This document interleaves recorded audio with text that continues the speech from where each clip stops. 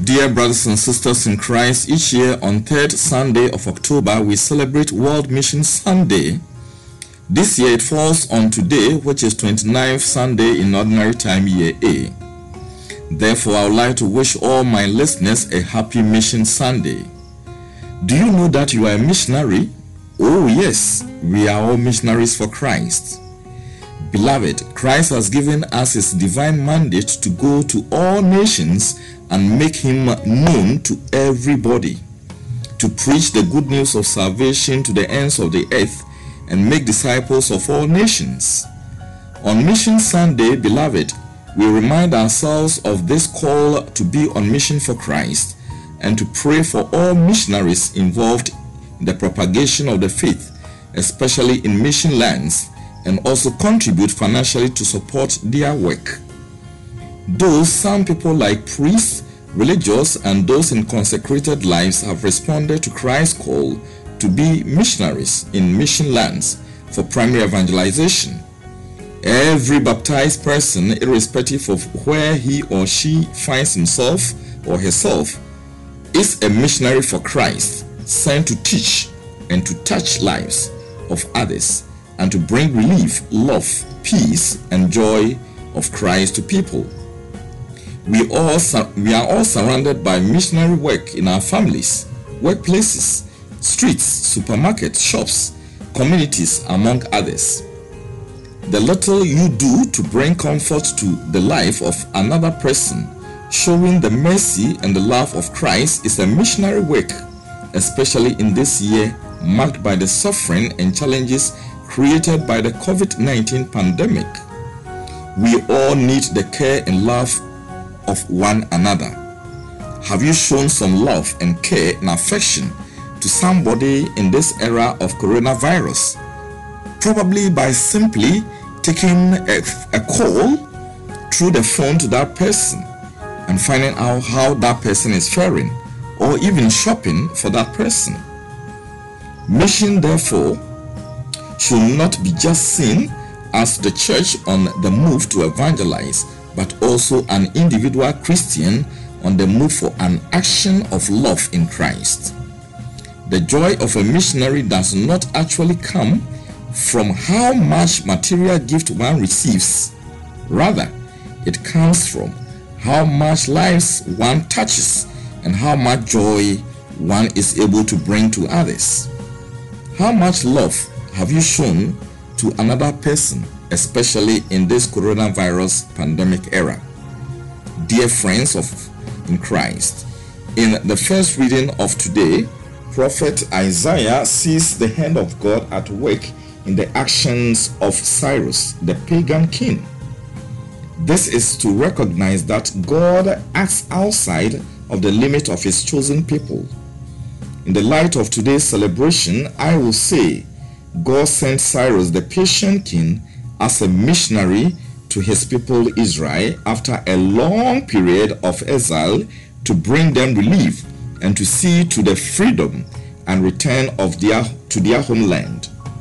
Cyrus obeyed God and responded accordingly. If a pagan king like Cyrus could avail himself as God's instrument for a good cause for God's people, how much more you and I, baptized and incorporated into Christ, cannot avail ourselves for the purpose of Christ. As we avail ourselves to go on mission for Christ, we are bound to face challenges and opposition as Jesus himself did. But that should not deter us in any way.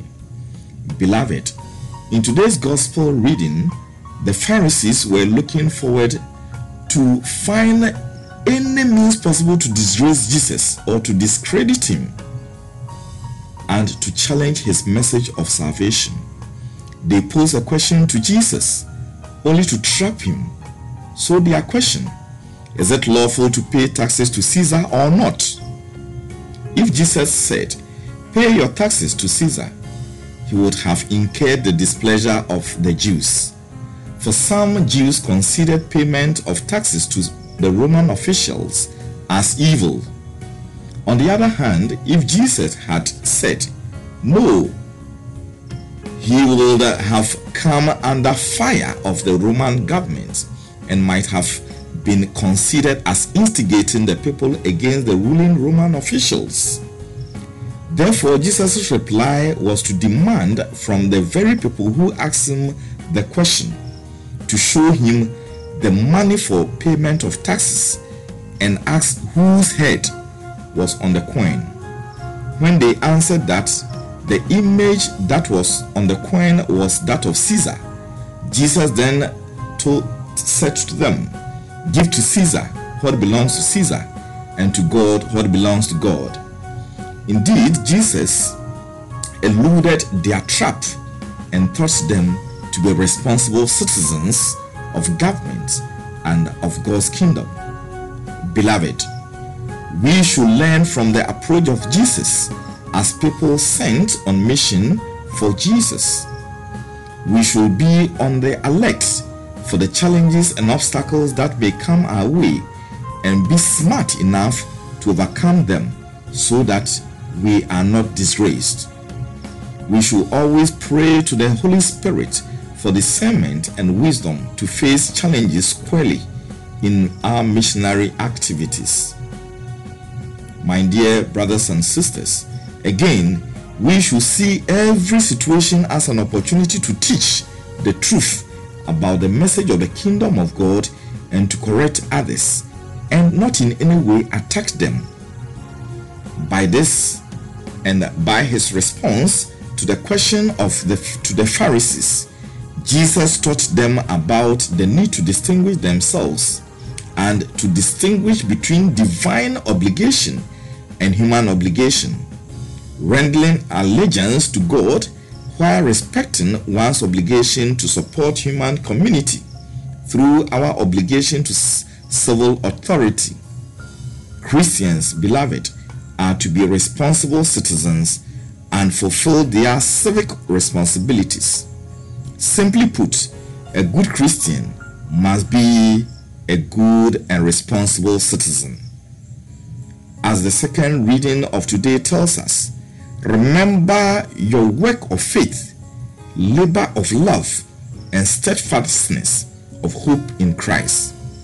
In all situations, dear friends, let us be guided by these three theological virtues of faith, hope, and love, so that the hand of God will be at work always in and through us to the shame of those who seek our downfall.